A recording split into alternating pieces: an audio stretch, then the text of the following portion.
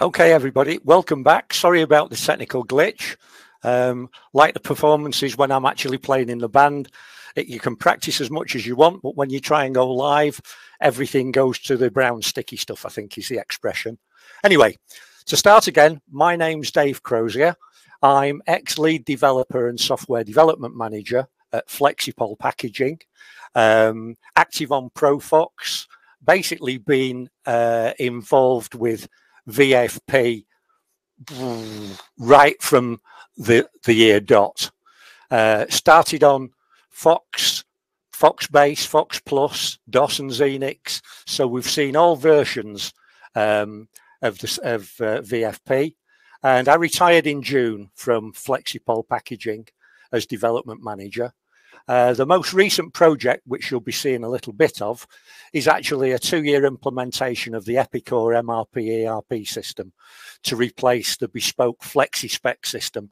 I named it FlexiSpec, that has been written over a 25-year period in excess of 3 million lines of VFP code, and being replaced by a bespoke off-the-shelf product that the people at Epicor said would very easily be actually installed in about 3 months. We're now up to 3 years and they've still not taken all the functionality of the old system back, but that's just one of those things.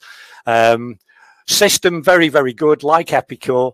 It's very complicated. Hopefully we'll be able to run through it a little bit when we actually get into the presentation proper.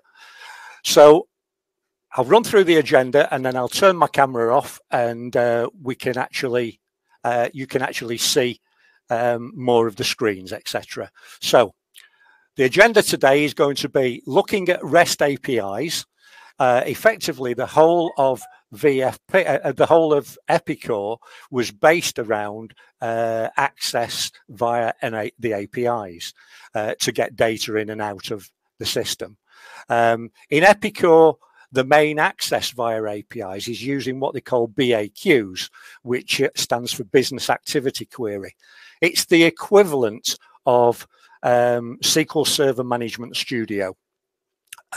So you can generate SQL code, you can generate the equivalent of stored procedures, etc., and we'll show you how to actually, or what it looks like.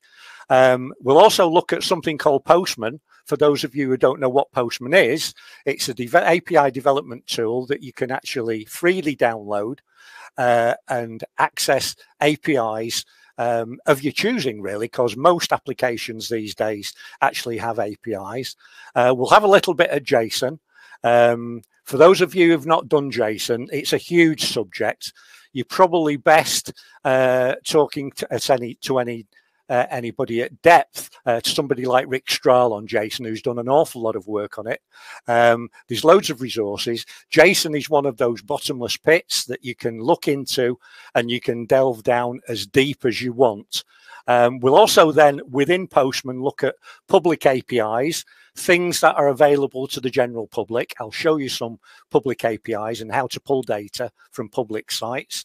And then probably the end bit is why I actually got into, or how I got into the REST API side. I found it very, very difficult to actually access the REST API. So I decided to use something called Chilkat, which is an ActiveX component and also a .NET component, which I found on the net, started to use it to start with for FTP purposes because I needed secure FTP, and then found out all the other things that were in there, and then other API resources. Okay, so I'm going to turn the camera off and we'll jump into the presentation.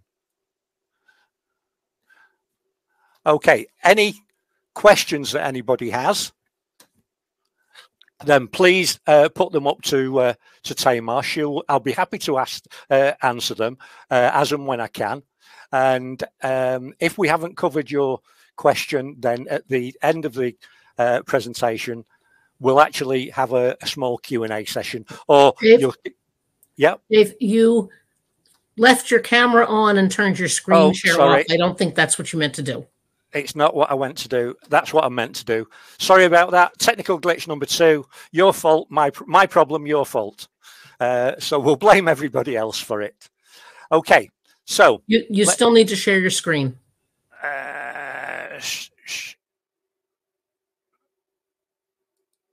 Come on.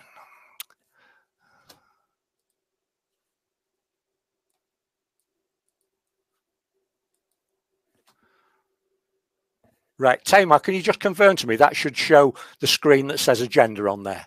Yes. Excellent. Okay, we're back and running. Okay, this is like the Apollo 13. It has ramifications of that. So here we go. Let's jump into the system properly. Okay, first of all, what does REST API stand for? I've only been looking at it for probably 18 months prior to retiring. Okay, so let's have a look at what REST API is. RESTful API, or REST API, is an application programming interface, an API, that conforms to the constraints of the REST architecture. REST standing for Representational State Transfer Service. And it was created by a computer scientist called Roy Fielding. I don't know whether Roy was English or American, but he was obviously a very tuned in guy. It seems to have actually replaced SOAP. I use SOAP an awful lot going back about 4 or 5 years ago, and I found it very, very, very unwieldy. It did the job. It was slow, but it was difficult to implement, even though VFP managed it. Again, Rick did an awful lot of work on SOAP, and he has lots of good white papers, which I actually used along with his software. But to various levels of success, to be perfectly honest, I found that it was so difficult to actually modify that I gave up in the end. And there was a gentleman on ProFox called Alan Pollard, who was a very good friend of mine, unfortunately now deceased. And Alan did an awful lot of work on the using SOAP for his airport software. He actually owned a company called Gatwick Soft, and they used to actually do all the movement software. And he was using SOAP to actually send and receive data from the airfield to actually put onto screens and other applications that he wrote in VFP. Unfortunately, Alan passed away about 4 years ago. Okay, so what is an API? That's probably the favorite thing to ask. Well, an API, for those of you who don't know, it's a set of definitions and protocols for building and integrating application software. It's a set of rules. It's the rule book that you can actually go by. It tells you what data you're going to pick up, how you're going to pick it up, and in what format that data is going to be when it eventually arrives with you. So it's a contract between the information provider, which is the equivalent of the server, say SQL Server, and the information user, which is you, the consumer. And the API defines the content that is required. Okay, so REST API allows us to send data between the main data source and the client application. So data transfer is available in one of several formats. HTTP, which has obviously been around for a long time. JSON, which is now the most popular. Okay, as I say, I'll go a little bit into JSON, but it's a bottomless pit. HTML, XLT, Python, if you want to actually do the transfer Python, or plain text. We'll see a couple of examples of plain text API calls when we get along further into the presentation. Okay, so why does an API become what we call RESTful? Well, in order to be considered RESTful, an API must comply to certain rules. The main one being that the client-server architecture, made up of the client, server, and resources, with requests must be made through HTTP. You're at the end of the internet. You're going to actually ask for data.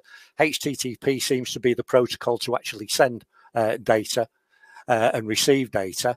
most importantly, it has to be what we call stateless. In other words, no client information is stored between requests. You ask for a request, you make the request, the data is actually processed and pulled at the server end, and it's actually sent back to you in a separate, effectively, package. And the client and the server are totally unconnected in real time. You make request, it's processed, and then you receive the data back. Okay, so there is also a uniform interface between the components so that information is always transferred in standard form. We mentioned JSON. What you're going to see today will probably, it's going to be mostly JSON or free text, both forms of which VFP can consume very, very easily. So the next thing to make an API RESTful is that all physical hardware architecture has to be invisible to the client. Okay, you don't really know whether you're communicating with an IBM 36148 or another VFP machine or a VFP server or an Amazon web service. It really shouldn't make any difference to you as a client. All right. The other thing we can do within RESTful APIs is we can actually use what's called code on demand, which allows the server to send code from the server to the client when requested. That isn't a normal instance. And in this way, we can extend the client functionality, but we'll not cover this because it's a fairly advanced topic. And I must admit not to knowing that much about it myself. So I can probably answer questions about it, but not go into any great detail. But that's one of the things that I want to actually investigate during my retirement, now that I've actually got time. So we mentioned SOAP before. Well, I think that the REST API going forward is much easier to use than SOAP. For those of you who've not used SOAP, it's Simple Object Access Protocol. It works, it's there. It's not the fastest thing in the world, okay? It normally requires XAML messaging, and XAML can be an absolute pain in itself, but it's got built-in security and it's got transactional compliance. But as I say, it's not something that I would use out of precedence. REST API is very, very lightweight. You don't need much code at the client end to actually process and generate the requests on the server. It's much easier to use than SOAP, and it allows more end application customization, as hopefully you'll be able to see later on. It's certainly much faster. It's got increased scalability if you want to go up to cloud servers, etc. And the thing to remember that SOAP is a protocol. REST is not a protocol, but you should find now that REST is the industry standard now, especially with the Internet of Things, because most things will actually be using REST APIs to communicate. Okay, any questions? Perfect timing, because we just got one. The question is, isn't SOAP for Microsoft only and REST is more universal?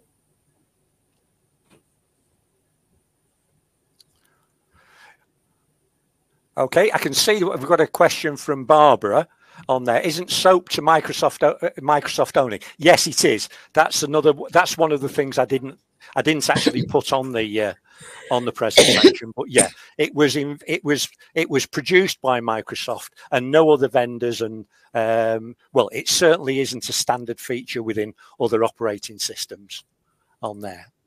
Okay. And Dave, I'll grab the questions and just read them to you when you don't need to look at the chat. So if we go on, let's have a look at REST APIs and the structure. Well, we mentioned that we've got a client. We're the client sat there. We've got our VFP program sat and generating REST API requests. That's going up to the server. Think about the server as being SQL Server. That's the easiest way to think about it. And you've got a network in between. And that network infrastructure, remember we said that the network infrastructure and the hardware has got to be totally independent. No, I can't hear Paul. I can't hear Tamar at all. Okay, let me see. Is she actually muted? I was muted. Can you hear me now, Tamar, Dave? you seem to be muted on my screen. Ah, then hover over. Tamar, come back to me. Turn off muting. Unmute. I've unmuted you now. Now can you hear me? Now can you hear me? I've turned off me. Well, I never turned it on, Tamar.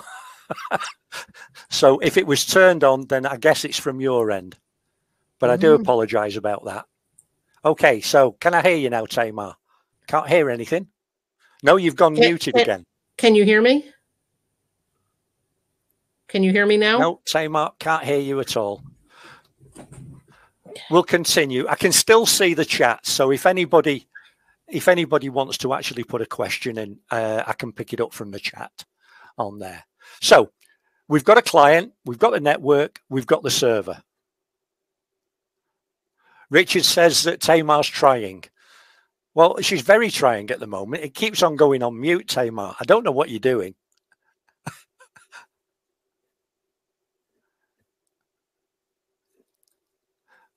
Okay, so this brings us to the reason why I was originally getting involved in REST APIs was via Epicor, this humongous MRP ERP system. Extremely powerful, extremely complex, and if any of you have any dealings with it, you'll find out just how big it is. It's a monolith of a program. Okay, and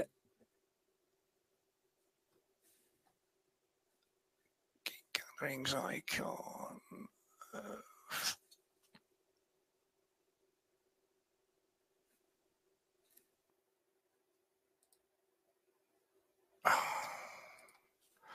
Tamar, I don't know where you actually mean about hovering over the Geek Gatherings icon on there. I can't see anything that allows me to actually unmute it.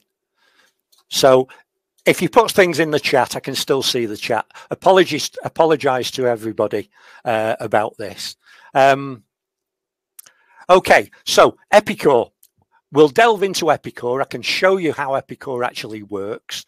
It has, as we said, an API interface for business objects being the things which you can use to drive data into and pull data out of from Epicor.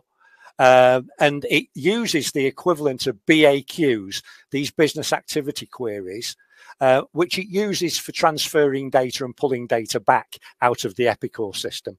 Very, very similar, as I said, to Microsoft SQL Server Studio in there. So what you're going to see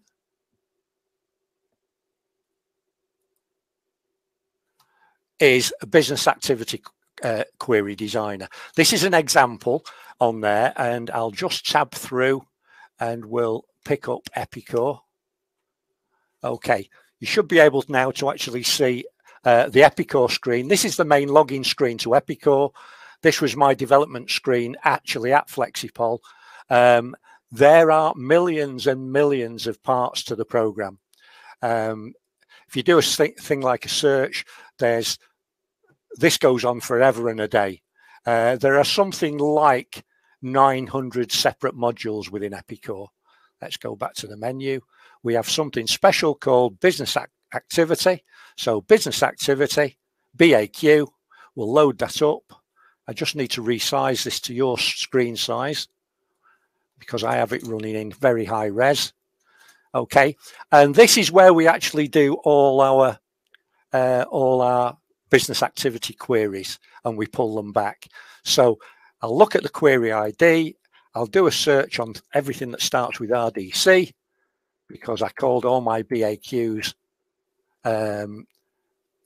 and we'll pick it up. You will notice that this looks very, very similar to a SQL inquiry, and that's exactly what it is. Okay, we have a query builder in here where you can drop a table from, these are all some of an example of some of the tables which are actually within Epicor there, and business objects as well. You can grab tables, you can actually link them together. You can do any sorts of joins that you want. You can do subqueries. I won't bother going into those unless anybody wants to later on after the presentation, because it gets quite complicated. So you pick yourself a table. These are all the fields down the right-hand side, okay, that you can see, the fields that you've got available. This is a dead simple one. It's a country lookup file or country lookup table, and we're going to actually pull back the display fields which are in this column here. We're going to pull back the company that this table belongs to, because Epicor is a multi-company system, multi-company, so you can have more than one company running for the enterprise. You have a country number, a description, a currency code, an ISO code, and whether they're an EU member or not. We can run the SQL effectively by testing it out here, and those of you who've used VFP will recognize this. You've got a two-dimensional grid within there. So this is coming back in a format that you can recognize. It's a browse window effectively that you can scroll up and down. You can sort it. You can actually put it in any order that you want. Okay, so let's have a look at how that looks, okay, in terms of being able to pull data back from the API. So I'll just change screens on here and we'll go into...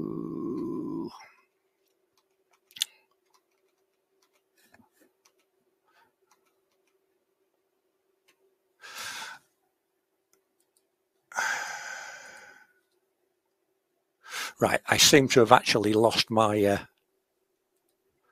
my main screen. I'll just create it again. Okay, on here again, I just need to resize this screen.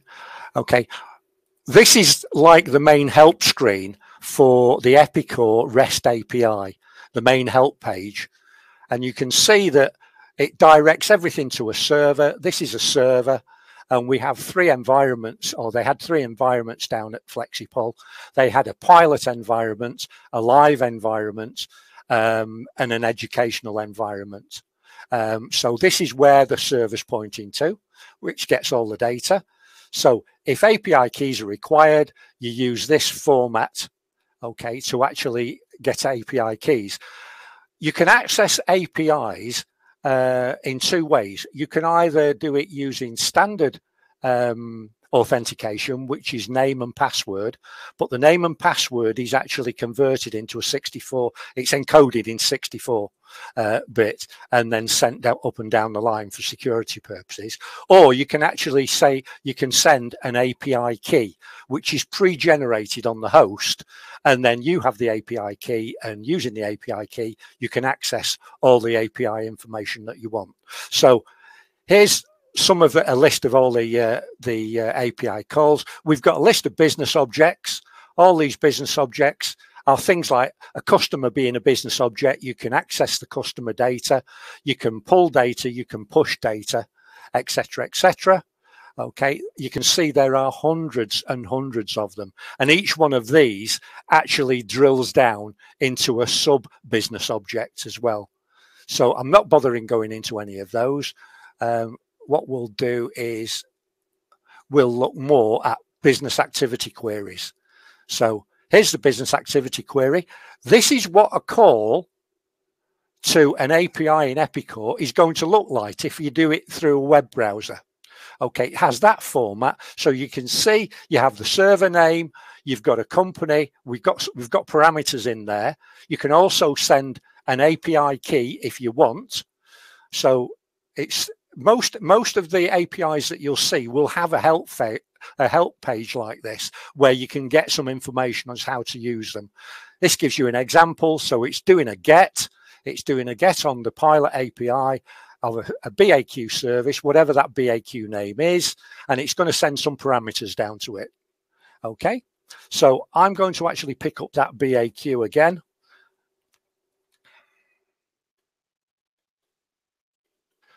I'm going to pick up my RDC country, which is in there.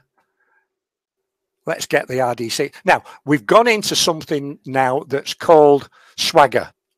Okay.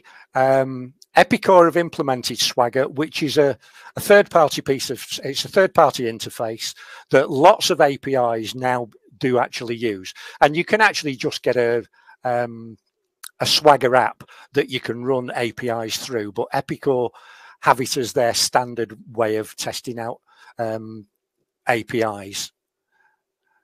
Okay, so this is the server that we looked at before. This is the company that I'm getting information from. I've told it I want RDC country as the BAQ, that SQL statement that you saw before. Let's execute that BAQ. And we do it using a get. And it says, do you want to try it out? Yes, you can try it out. All this information here is any parameters. If you send an API request, you may well want to sort it in a particular order. You may well want to actually filter it and get back data that's a subset of the main data that's generated on the server.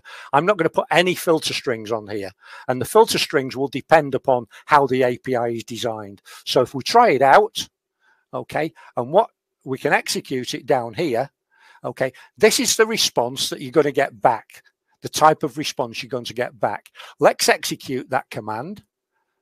And that will now execute it. Here's the executed requested URL that we've got.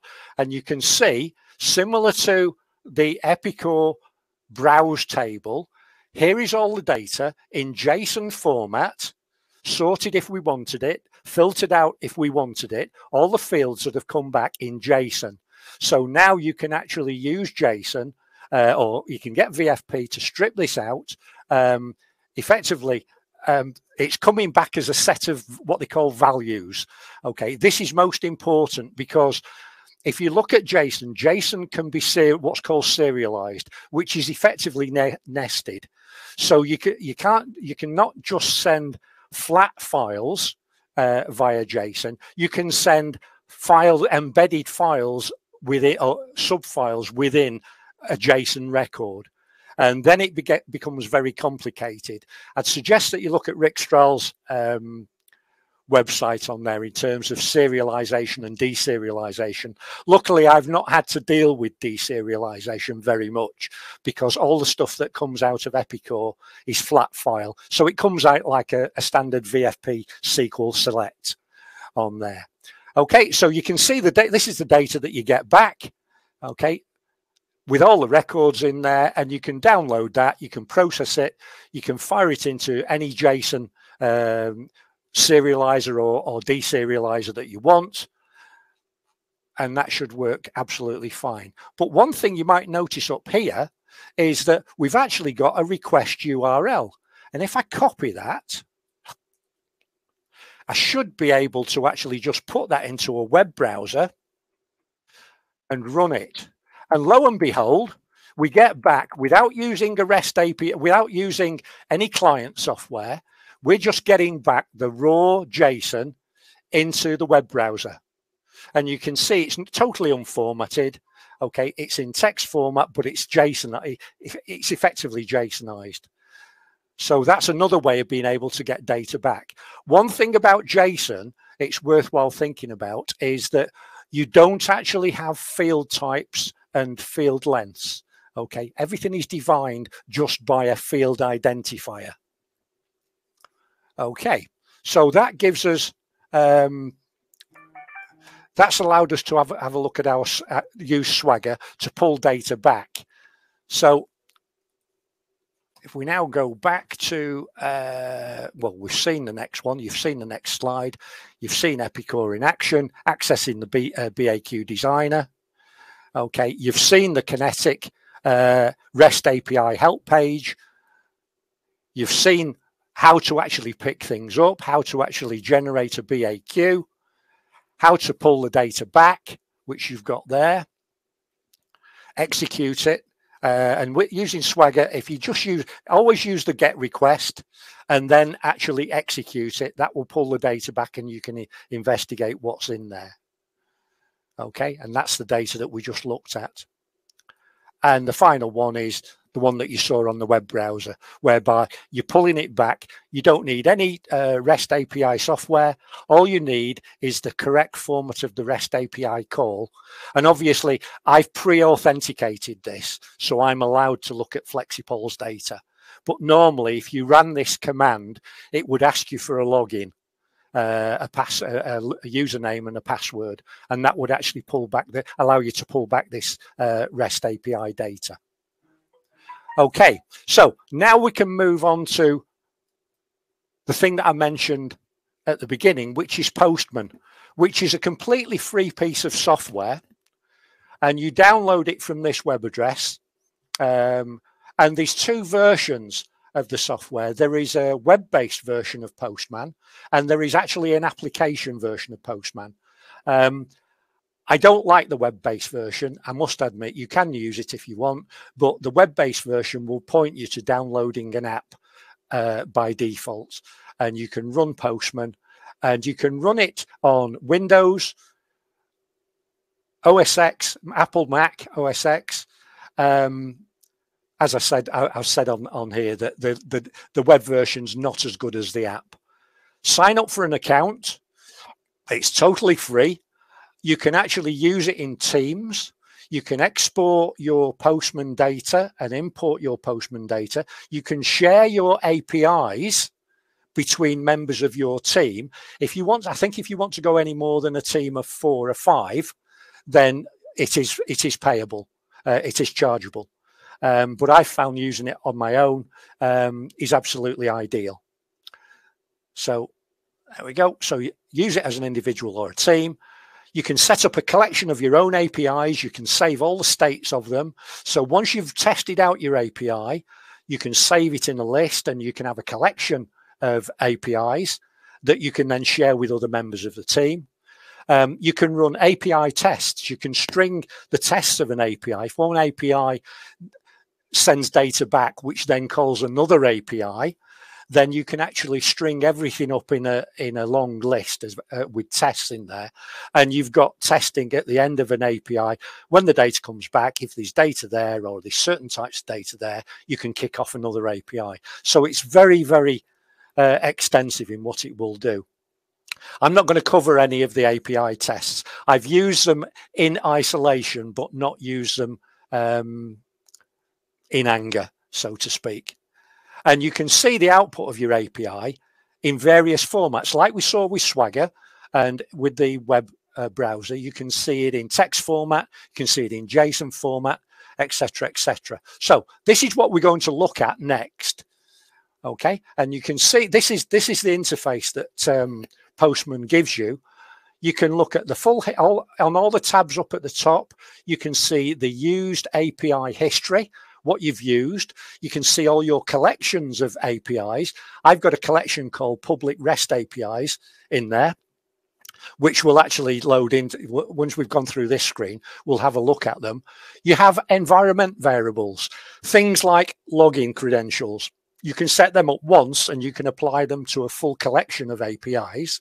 You can send parameters, any number of parameters, depending upon what the API requires. You can set these parameters up there. All your APIs, you can give your own names.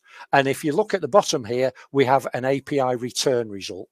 So let's spend a little bit of time looking at, if I can find it, POSTMAN. Okay, this should give you POSTMAN. Right, here's our POSTMAN. So what I've got here, let's pick up our RDC country. If you remember, this is the API that we just looked at in Swagger. We generated it as a BAQ. If I now, and this is exactly the same call that I used in the web browser, but I'm now sending it through POSTMAN. If I send, the request comes back and I can look at the data that's come back. Again, it's in the same format that you saw in Swagger. We've actually got all the individual fields with the data next to them. Again, notice no data definition. Okay, you have to sort that out for yourself, basically.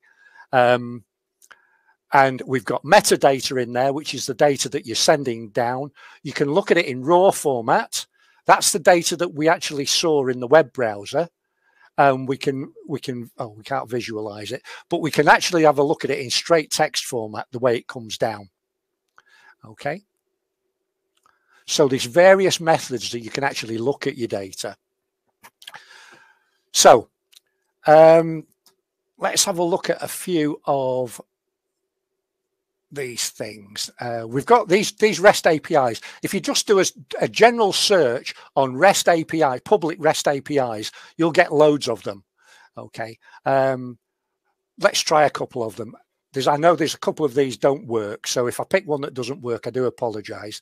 Okay. Send the request. We get back all the dogs. And this is like, you can see this is serialized JSON, because within one JSON answer, there might well be for Boo Hunt or Boo Hunt, there is one type, a Norwegian, but on Bulldog, there's 3 types. There's a Boston Bulldog, an English Bulldog, and a French Bulldog. So you can see how you end up with nested JSON within there. Look at the raw data. Again, it's a bit confusing. Initially, I started writing VFP to pull back this raw data, and it's a complete nightmare. It really is. You tend to get lost. So you're best actually using the JSON format to pull it back. And within Chilkat, there are actually a set of really good routines to deal with JSON as it's there. Right, okie dokie. So what else can we actually have? Let's have a look at, we'll have a look at, this says makes of cars. It's not really makes of cars. It tells lies. Okay, this is getting data back. You can see that we've actually got the data back. I can show you this now. I can show you this being used in Visual Fox Pro.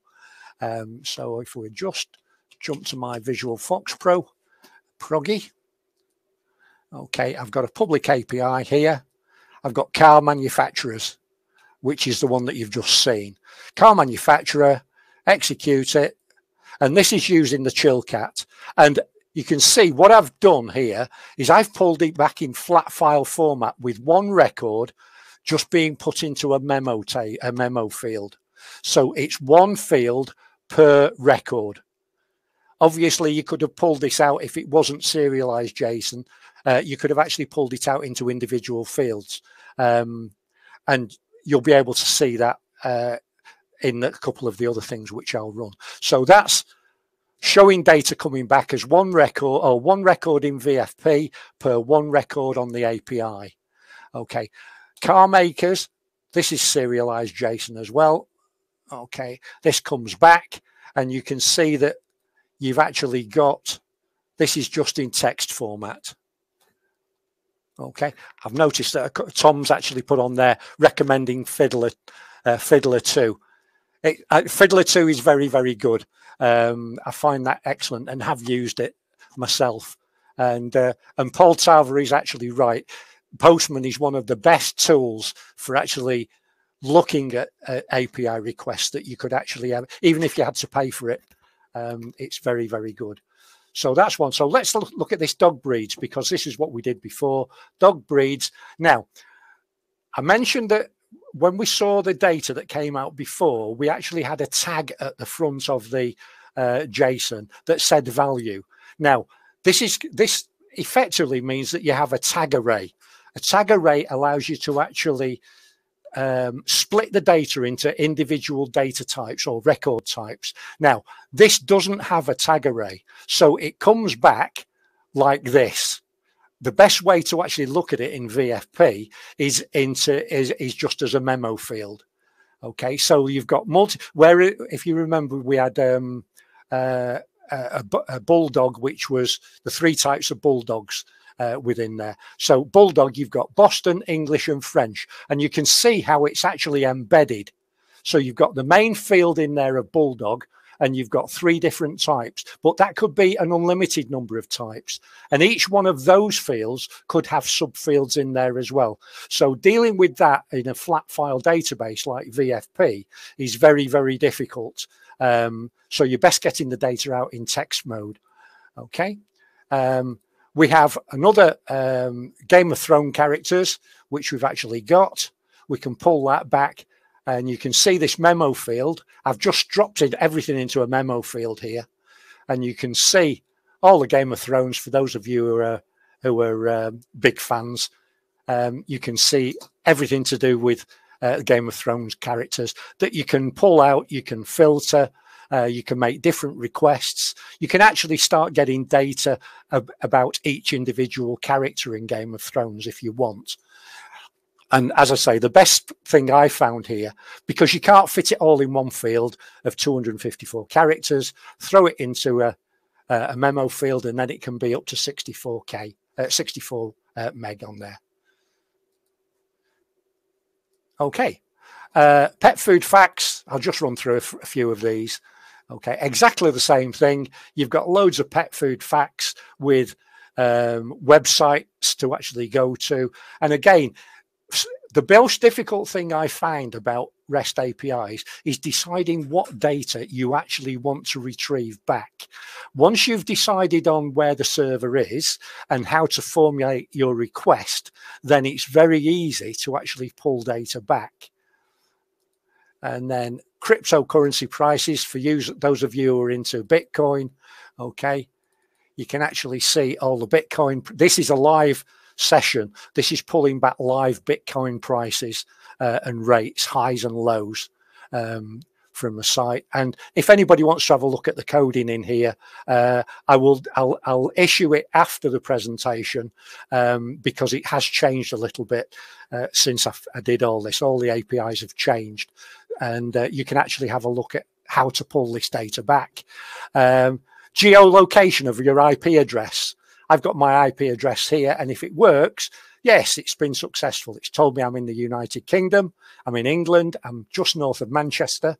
It gives me my latitude, my longitude, okay? And it tells me who I'm actually with. I'm with Sky UK as an internet provider, all from my IP address. And that's a standard public API that you can all access. One thing which I think is quite good here, I can look up UK vehicle details from the government website. You need to have an API key to do this. And when you get it, only allows you to actually pull back data of registration numbers that have an A in there. So you can't do it with anything else. So let's just pull this data back. Okay. And you can see that we've actually got the registration mark of the vehicle is there. It tells you what vehicle it is. It gives you loads of technical details about it, what type it is. My wife's car actually has an A in the registration number. Her name is Paula. So we've got a personalized registration number, P40 LAC, and that should actually come back within there. And it does. It comes back. And the data on the vehicle may not be entirely up to date. The reason is she's taken that off her old car and she's actually got it on what's called a retention certificate, so that when she gets a new car, she can put the registration number back on there. But her old car was actually a Toyota, sorry, not a Toyota, a Hyundai. And these are the data. This is the data, the wheelbase, the car length, etc., valves per cylinder. All the information. It's amazing what information you can find off a standard government website, okay, just by putting in a registration number, or what, I forget what you call it in the States, but you know, on there, it's it was a Hyundai. It's a CRDI. Okay, so that's just a small example of what you can do with API calls. Our Epicor get country, which we did before. This is showing you how to do that. You can see I've got the data again in a message box. I can actually look in here because this was a flat file. Okay, in other words, all the data came out of one table as a flat, different fields in the table. And the fields were the company, the country number, the description, the currency code, etc., for all the countries. So this lends itself really well to VFP because it's one record. Effectively, it's like a browse window. And that's all I've done is I've thrown it into a browse window. I didn't need to deserialize the JSON. All I actually did was pull the data back and feed it into a VFP cursor. Okay, so that should allow you to get some information, better information, or a better handle on using Postman. It's a fairly complicated system on the top of it, but once you get into it, it's fairly easy to actually use. Okay, so how do we access this API in VFP? We've talked about Chilkat. You've seen VFP using Chilkat, and you've seen option number 1, which is via the browser. We could actually put the web address into an embedded browser and pull data back. Unfortunately, that's not the fastest way to do it. You don't want to be loading a browser in VFP as an external object and then firing data into it. You can use standard libraries, which are already available in VFP. From Rick. Rick is a great resource when it comes to pulling back information on APIs and SOAP, etc. And I've spelt Rick's components. I'm sorry about that, Rick. I do apologize. Okay, Rick's components. Okay, we can actually use third-party add-on software designed to run with VFP. And as I say, Chilkat was the one for me that was the best piece of software to actually use. Oh, and also I noticed Tom's put on there easy JSON classes under NFJSON. I use those quite a bit. I've actually got some demonstrations of using those to serialize and deserialize data. And if you want to have a look at those, I'll discuss them afterwards. And good old Bill's come in.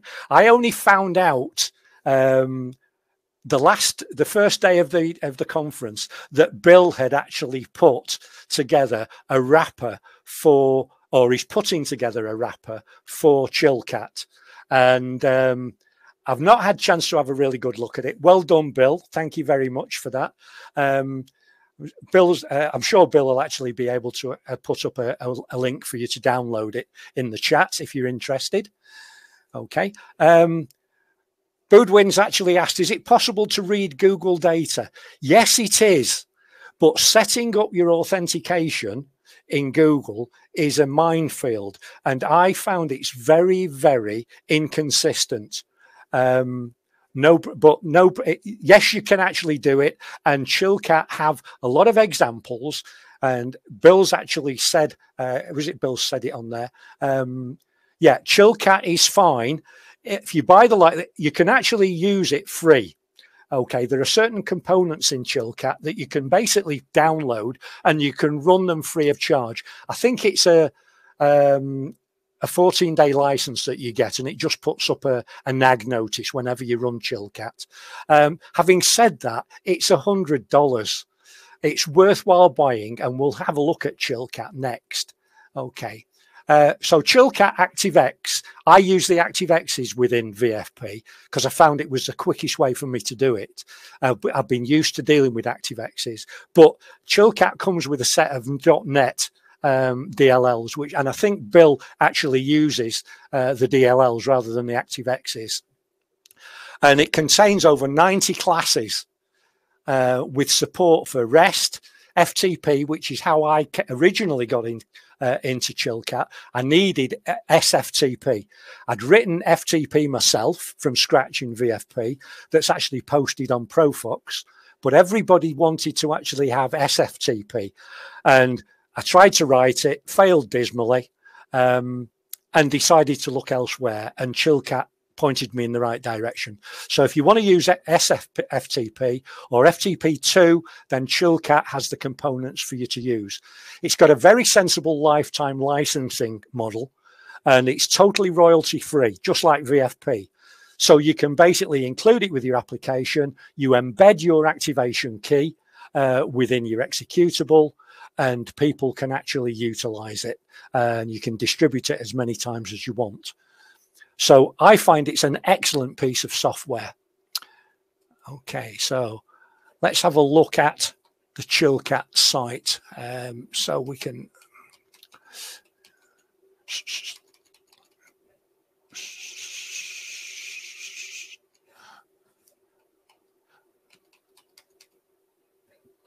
okay.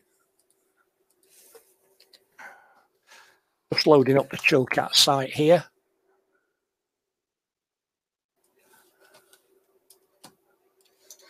Okay, so if you go on to Chilkat, chilkatsoft.com, okay, this is the software, okay. It's got over 90 classes. There's hundreds of them. The ones that I was interested in, obviously, FTP, SFTP. I've used it for sockets as well, and I've used it for IMAP. Some of them are free. All the JSON components are actually free, so you can use them as many times as you want. It's available over all, because they're ActiveX's and .NET assemblies, it's available over all these languages. So once you buy the product once, you can utilize it over all the programming languages, and it'll run on Windows, Linux, OS X, iOS, Android, you name it, it will actually run on it. Okay, so we can look at the examples. Let's have a look at the examples. You can see the examples. You basically need to look at what you're actually doing. And if you look down here, you will see Visual Fox Pro. How many active components these days actually still support Visual Fox Pro? Okay, and here's some of the component examples which you can see. So you've got Amazon, you can connect to Amazon. Boudwin asked about Google. You've got all the Google APIs here that you can actually look at with example VFP code. Now, I think Bill was right in saying, and I will stand by that, some of these examples that are actually in Chilkat are pseudocode. They're a bit of VFP. Lots of them work, lots of them don't. Some of them are a mixture of VFP code and also BASIC, and also a little bit of C#. So you've really got to actually download them and play around and get the syntax of everything right. If we look at the JSON ones, or REST, let's have a look at the REST. You've got REST, simple REST examples. Okay, so this is a simple get using REST. You actually set up what you actually do is you create your Chilkat object, your REST object, you authenticate it with a global unlock, and you actually have an activation key and a username, which is yours when you buy the product. That activates the product. You only have to do it once within your VFP application, and then everything is available. All these individual calls are available, all the objects.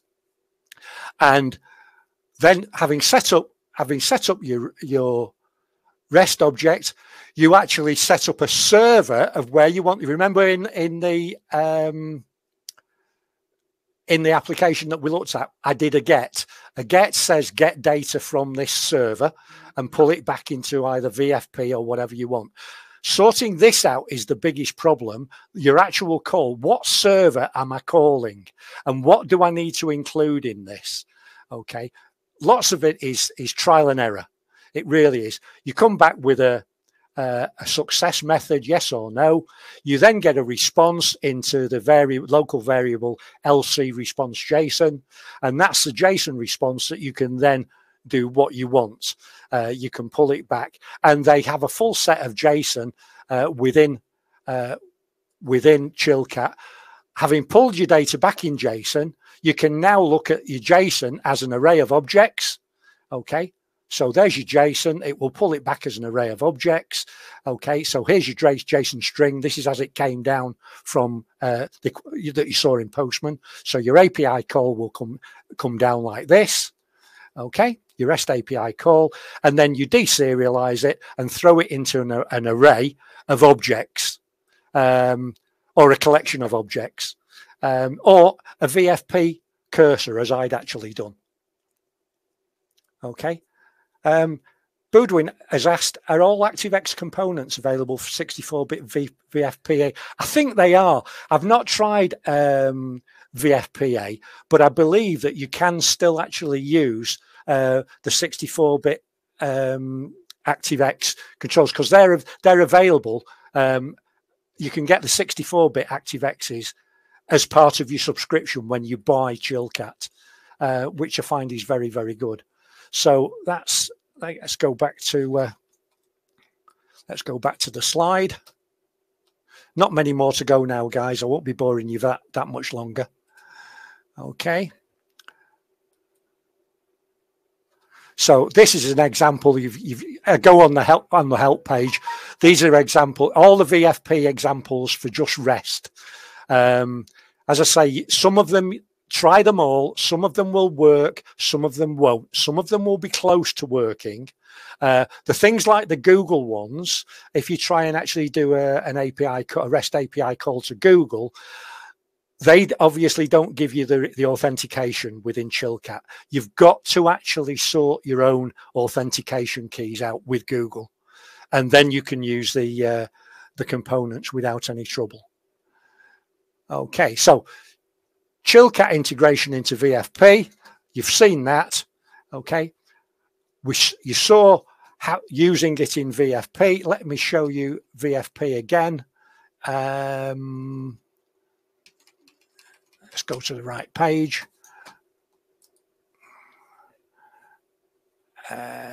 Foxfest BAQ country. If anybody wants to have a look at, let's modify this. You can see the code that's in here. Okay. This is part of another program. So I can actually use it in all the 3 environments within Epicor. I can use it in the pilot, the 3rd environment, or the live environment. I say I want to actually pull back RDC country, which was the BAQ that you saw. I'm now throwing some parameters into there. Okay, if I want to throw parameters in there of a start date and end date, this isn't relevant to the country one. This is relevant for the application I'll show you at the end, whereby I'm pulling back manufacturing data from Epicor and throwing it into VFP via a date range. Okay, so we actually pick up the correct environment. The correct environment says, which server am I using? Okay, I've got 2 parts to the server address. I've got the main server address, which is the one where I need to log into. So having created the Chilkat object, the REST object, what I do is I get a username and password. I convert that to base 64 string so that it's authenticated. I then say which type of authentication I'm using. If I'm using standard string base 64 authentication, then I use basic authentication. If I'm using an API key, I use what's called a bearer token, and that's something that's generated from the server. So I then connect to the server, and if you notice, I'm connecting to the URL of the server, and the URL of the server, okay, is here. It's not the full request. Okay, so the full request actually contains the effectively like a subfolder of where to get data from, but you need to sort out what's the server address, and that's the one that you need to connect to. So having connected to the server, you connect on a particular port. Standard REST APIs will always connect on 443. Whether you want it to actually auto reconnect, okay, whether you want it to do any retries, you get a success or failure. You then get the response back in a single character variable, having done a get. So you've now connected to the server. You've done a full request with no body. Okay, so we actually get all the data in raw format back. Okay, and then if we've actually got the response back, I'll run this separately when we've finished with this. We then can set up a JSON object and we can deserialize it and actually pull it into this tags array. Okay, so if I run that, I think this will run. Yeah, there it is. So that's actually pulled back the JSON request as a string. And then do I want to go into debug mode? I'll say yes. Okay, debug mode. I've now pulled it all out. I've deserialized it and I've put it into a flat file database. And Epicor sends back a row identifier, which is unique for each record in the database. Okay, so that's that. Now, the end result of all this, okay, is I actually wrote a suite of software to pull data back out of Epicor, basically because Epicor couldn't do the processing, because it's very difficult to generate different new apps in Epicor. It's not the easiest of things to do because everything's C#. So I actually wrote this little front end in VFP and I called it FlexiCore. Okay, and what it does is it picks the plant, which is the one. FlexiPol actually run 3 plants, okay, within there, and the Haslingden is the plant. You put a date range, okay, a start date and an end date. You then actually can do an extract of data. Now, originally, this extract of data, they wanted to do it over a 12-month period. The problem is with the 12-month period is that as soon as you send an API request that's pulling back, we're talking megabytes of data here, okay, you can end up getting the server timing out. So what I had to do here, with a start date and an end date, I generate an individual request for each day. So I'm doing it between the 1st and the 3rd of the 3rd. This is DDMMYYYY. For you Americans, rather than MMDD. So it's the 1st of March to the 3rd of March. So I do 3 separate API requests. I can pull back different individual departments to get all the data. I've got different report types. And if I just do a print, okay, you can see it's now going, oops. Let's start that again. I'll just rerun that again because obviously I've been using it before. We've done very well so far. I was most surprised that we've not actually gone wrong before. Okay, run my little stub of code to set up the environment and run main again and run that. And you can see now it did 3 requests then. Now, bear in mind, those 3 requests have generated something like 80 meg of data. And this is all the manufacturing figures for all the jobs that have gone through and in different formats. So we've got 3 operations: extrusion, conversion, and print. Okay. And this gives you all the totals, standard VFP reporting using Foxy preview on there. And then it gives you the next report because I selected them all. It gives you the total of each machine and what they've produced in terms of quantity, how much scrap, how much time it's taken them, etc., etc. And yet another report, all from the one set of data. Okay. So it is actually quite involved, and you can select which reports you actually want. Okay, I think we're just about at the end. So I will, let's pick up my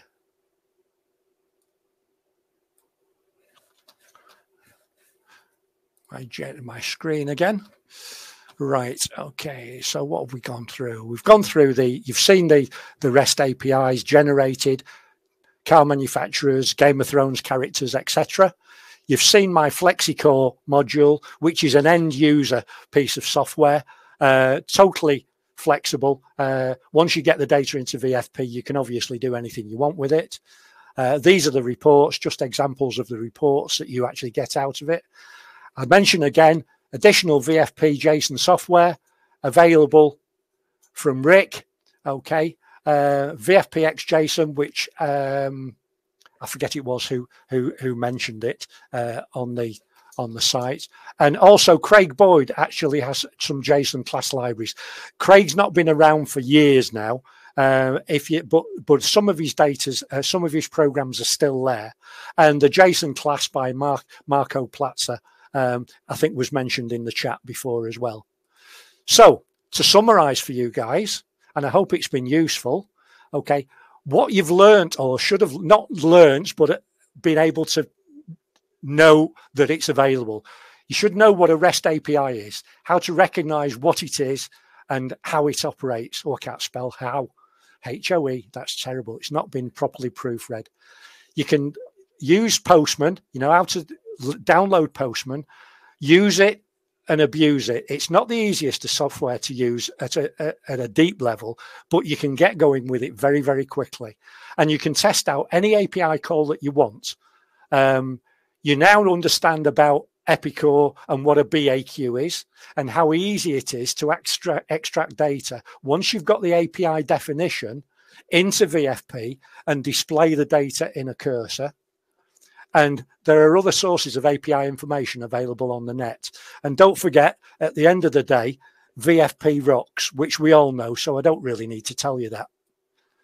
Anybody wants to contact me, they can actually get me at this email address, and I'd be more than happy to answer any queries or give you any code or any assistance I can. And obviously afterwards in the workshop, we'll be able to look at any questions and queries that you've got. Okay.